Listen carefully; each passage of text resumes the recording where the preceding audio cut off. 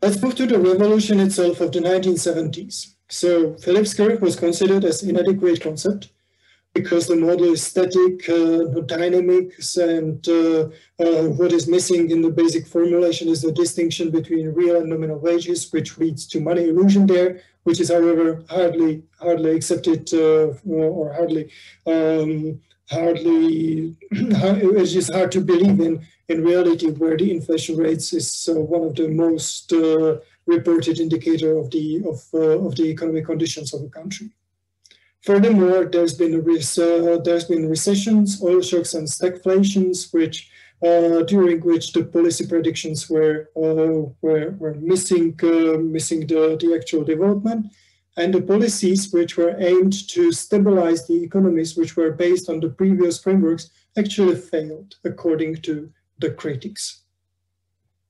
Furthermore, the new framework, which was already kind of available, the models with rational expectations, provided very different implications, which kind of seem to be consistent with the experience of the 1970s. One of the examples of the revolutionary models and implications was the famous policy and effectiveness proposition by Thomas Sargent and Neil Wallace from 1975. Sargent and Wallace argue that with adaptive expectations, where the agents are only backward-looking, it is assumed that the agents in the economy, such as firms or households, make systematic prediction errors. So if there is ever-increasing inflation, they still expect for the next period the inflation lower than it used to be, as if they won't be able to exploit the behavior of inflation to the future, which doesn't seem to be very plausible. So in their models with rational expectations, where the agents are able to foresee for example, the attempts of the government to manipulate the output via changes in money supply, then these rational agents would expect higher inflation for the future and behave accordingly. So they just adjust their expectations. They embed these expectations about higher future inflation into their negotiations about wages. And then the money illusion, which drives up the output and lowers unemployment in the simple Phillips curve model, just disappears. And so we have two models, Keynesian models, new classical models with rational expectations, and the one leads to, okay, we should exploit output inflation trade-off, and here, no, forget about output inflation for trade-off, rather focus on stabilization on inflation itself, and then let's see what will happen in the real economy. Obviously, saying wait and see what happens with a real economy won't be enough, but more to come. Still, the turmoil of the 1970s led to abandoning of the Keynesian macroeconomics.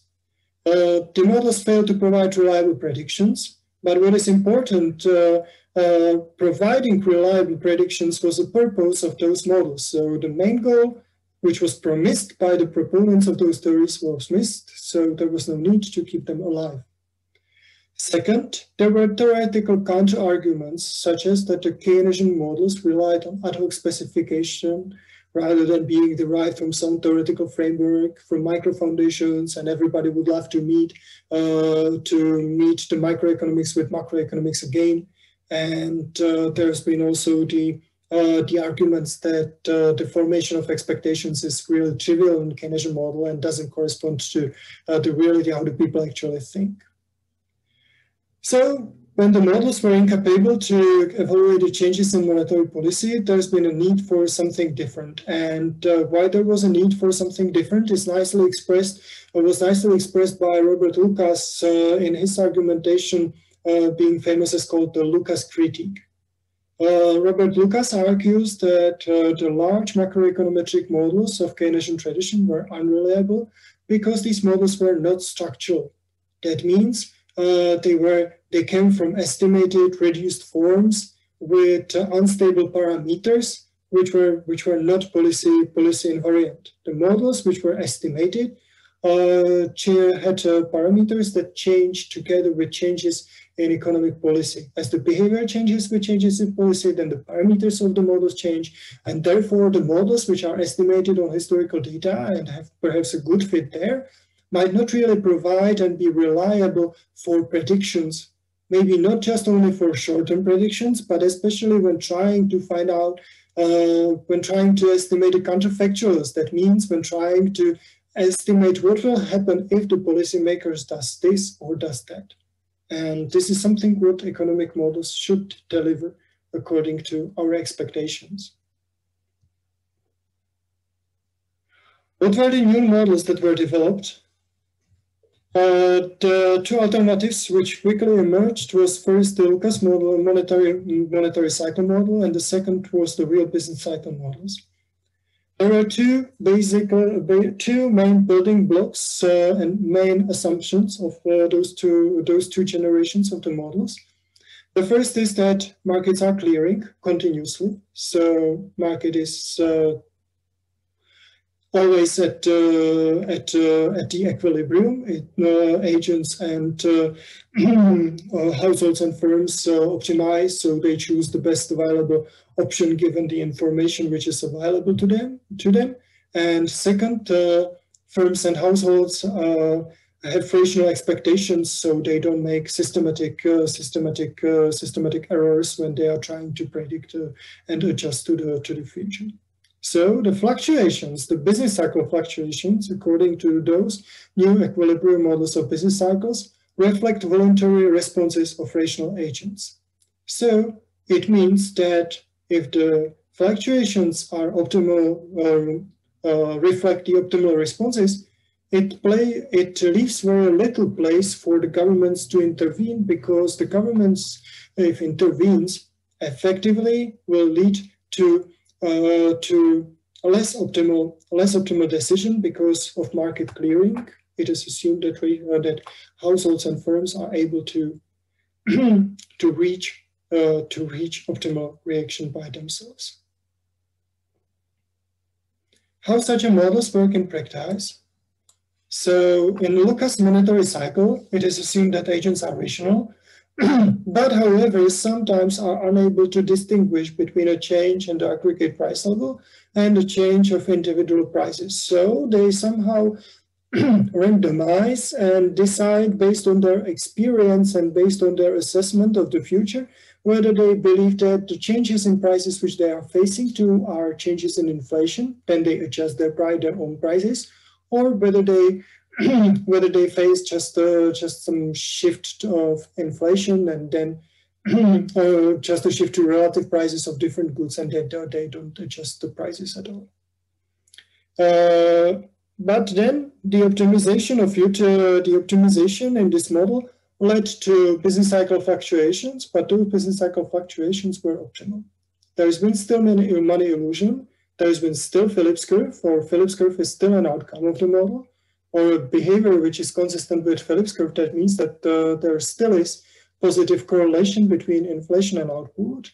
However, this relationship cannot be exploited by the policymakers in the model anymore, because then the agents will be able to the money illusion will be lost, because then everybody would expect that all the movements in prices would correspond to shifts in inflation and will adjust their inflationary expectations.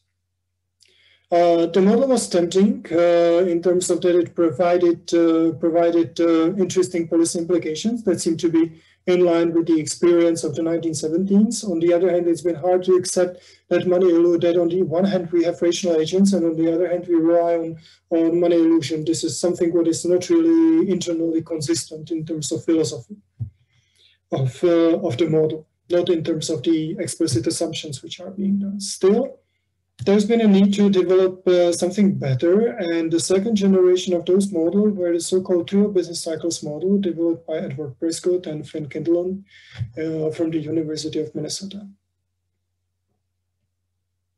In the real business cycle model, the main attention is shifted from monetary policy towards supply side, and it is assumed that the economic fluctuations are driven by technology shocks, so by random perturbations that appear from time to time, and the agents, the firms and households, are again assumed to react optimally towards these perturbations.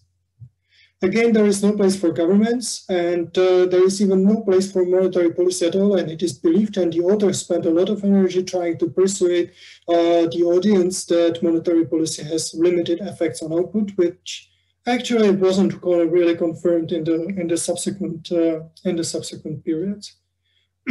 What was the problem with this theory? No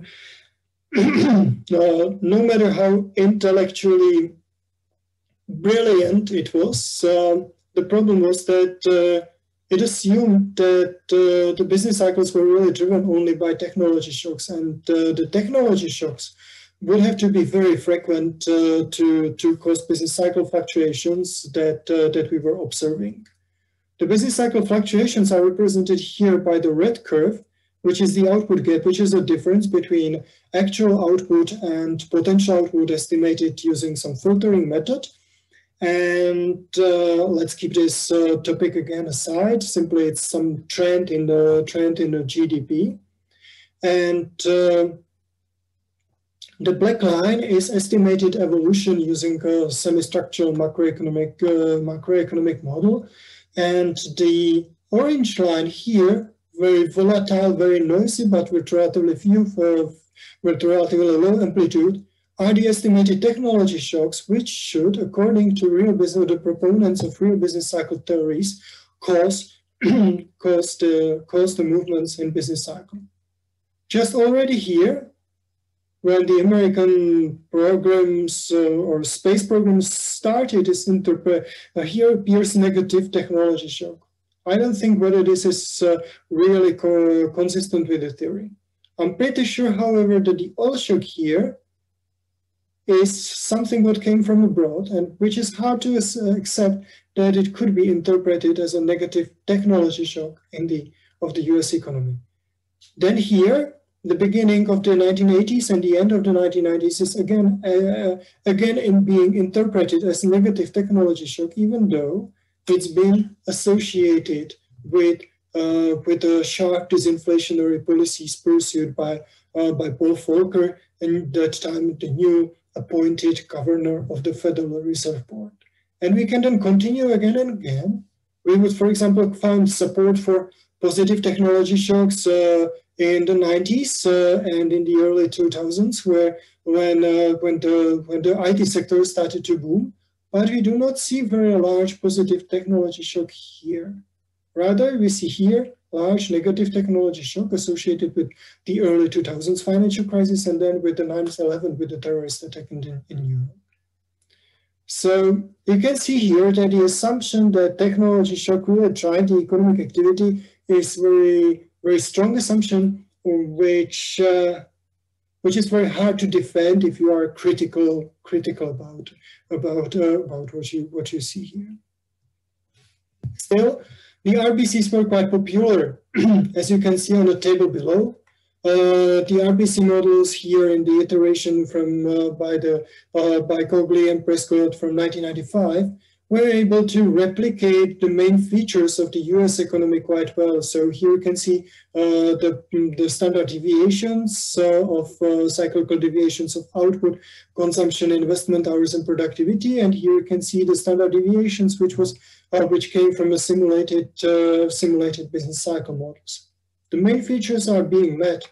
Consumption is less volatile than output, even though the baseline business cycle model predicts that it is really much less volatile, but it is correlated with output, which is good. The investment are more volatile than output, even though, well, that's also a good piece of news. The hours are slightly less volatile than output, and this is again something what we can see here. So there is some success. The theory, even though it's not super realistic. Provide some reasonable quantitative predictions. It is able to replicate some of the stylized facts, but the policy recommendations are obviously driven by the assumptions which are there. So when the model assumes that money and prices have little importance of business cycles, then it means that that perhaps central banks are not needed, to put it in the extreme. But well, this is not really consistent with what we could observe, because when the central banks really stop the expansion of the money supply, it usually leads to a decrease in economic activity. So this assumption was too strong, and it later led to a development of more sophisticated models that are able to to deal with monetary part of the economy as well. But these models are still quite often compared with the benchmark real business cycle model, just to see what are the differences and what are the effects of the new flavors in this neoclassical model. Furthermore, the policy implications of the model are that the business cycle has very little costs, that the economy is always in optimum, so that there is no involuntary employment. Gregory Menke was joking on the theory by stating that according to RBCs, the recessions are periods of chronic laziness rather than being periods of unemployment. But these models will be, but the new generation, the new Keynesian models will be discussed next time. Assessment. So to sum up, what are the main elements of the shifts in macroeconomics of the 1970s? The general equilibrium appeared as a dominant approach to macroeconomics. This means perfect competition, complete market, rational expectations are now in the center of most of the models that are used, even though the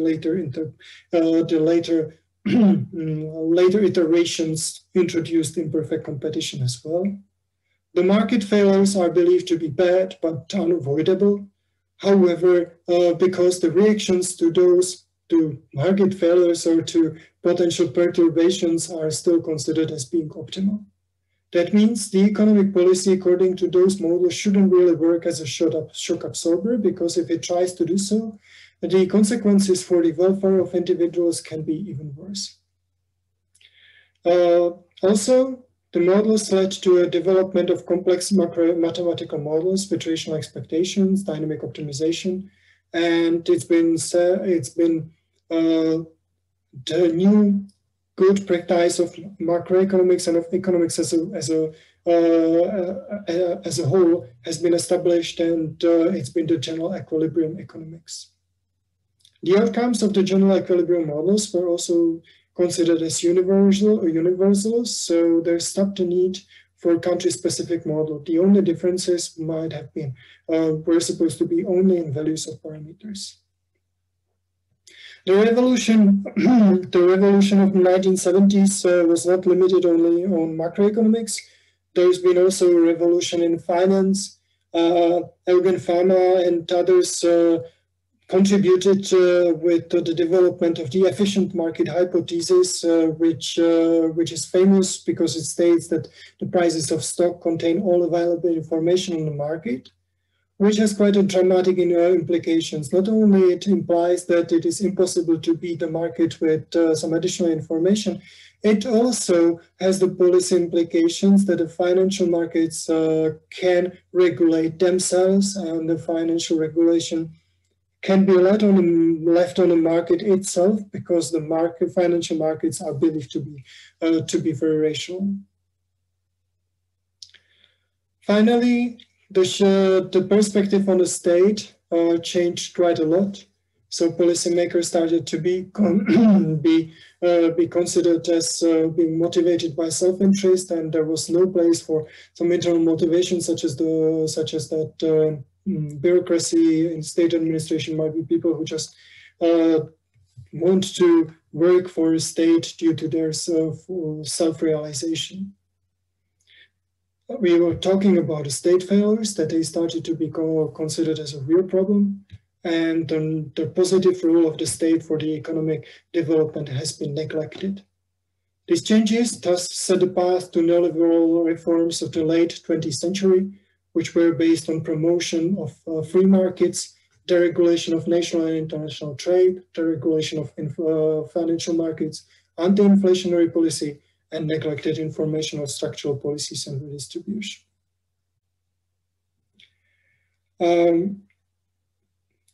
Let me also say that these elements of the shifts in macroeconomics in the 1970s also set grounds for the neoliberal reforms by Ronald Reagan and Margaret Thatcher.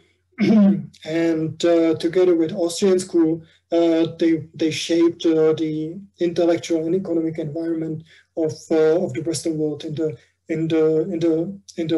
last part of the 20th century. Thank you for your attention, and looking forward for next meeting.